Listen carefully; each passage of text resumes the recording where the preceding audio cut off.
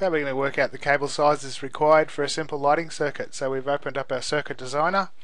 Come up here, our first cable, we'll give it an ID. We'll call it number 1.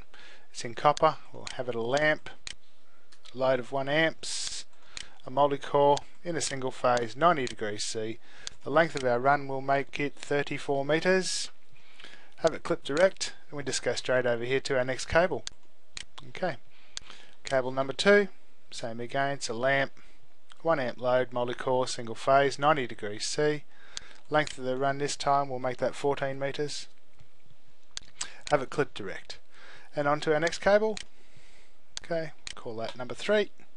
Once again a lamp, 1 amp, multi-core, single phase, 90 degrees. Length of our cable run there. Have that 21 meters. Clip direct once again. Then on to our 4th cable.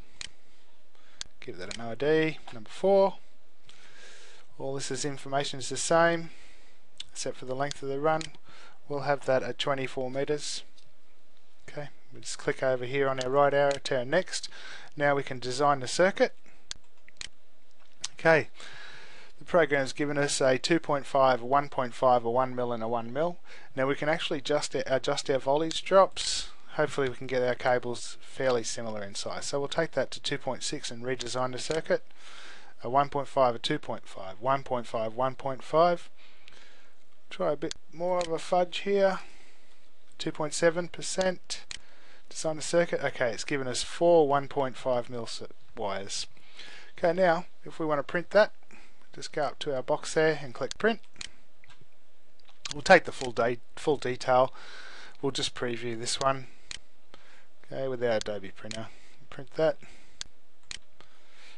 Okay, and there's our preview. Gives us all our information on each particular cable in the actual design. Ready to print. Okay, that's how simple.